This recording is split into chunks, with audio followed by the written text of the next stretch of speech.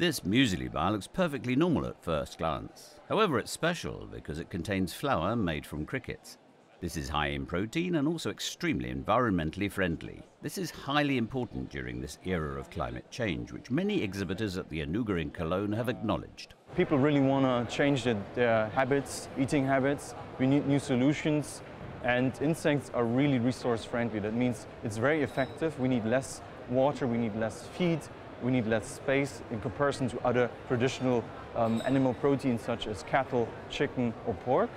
And that's why it's really making sense to go for insects. However, in addition to insects, plant-based meat alternatives are also on the rise, especially when it comes to burgers, whether made from sweet potatoes, jackfruit or pea proteins. The variety and demand is great. Even these pig skins contain no pork. Well, people are seeking alternatives to meat products for a variety of reasons, whether it's their own health, animal welfare, or the environment. And at the end of the day, they want something that not only meets those ethical choices, but that tastes great.